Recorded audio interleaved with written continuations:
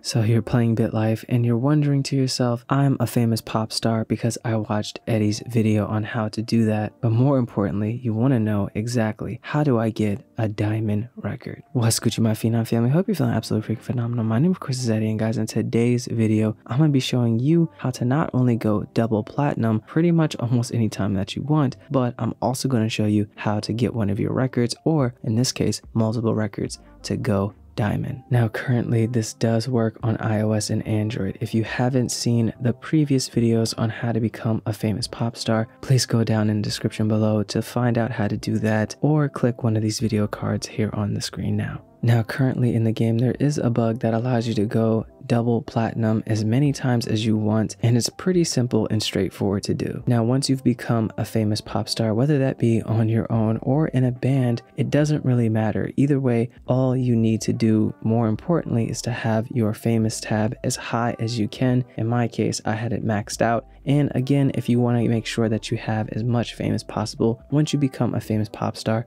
don't forget to go to your famous tab and do as many gigs as you can, as well as your social media, and post as many times as you can. But don't worry too much, because once you actually started doing the glitch, you don't need to focus on those as much. Now that your famous tab, as well as some of your other tabs, are completely maxed out, all you want to do is head over to your job and then scroll all the way down to tour. Now, once you click on tour, just accept whatever tour that they give you, and then from there, after your tour, go straight over to your studio albums and put out a studio record. And from there, the glitch is pretty much done. I don't really know why it does this, but once you rinse and repeat this, you continue to get as many platinum records as you can. Now, sometimes you will get some gold, but as time goes on, you will also get diamond records. So yeah, that's pretty much it. Once you release your studio album, just age up, go over to tour, and then release another studio album, and then it will do the exact same thing. Now, once you have a studio record go double platinum, from there you just continue to rinse and repeat this method, and pretty much after 10 years of the release of that particular studio album that went double platinum, it should go diamond because it was double platinum in the first place, so a lot of people enjoyed it. And that's pretty much it, guys. I don't really have anything else to say on the topic. I don't understand why this works. I don't know why this is a bug in the game, but take advantage of it right now, because you can make some serious money from this if you don't have any mods and or hacks involved using this method. And just like that, guys, that's going to effectively end this pretty quick video. But as always, I will see you,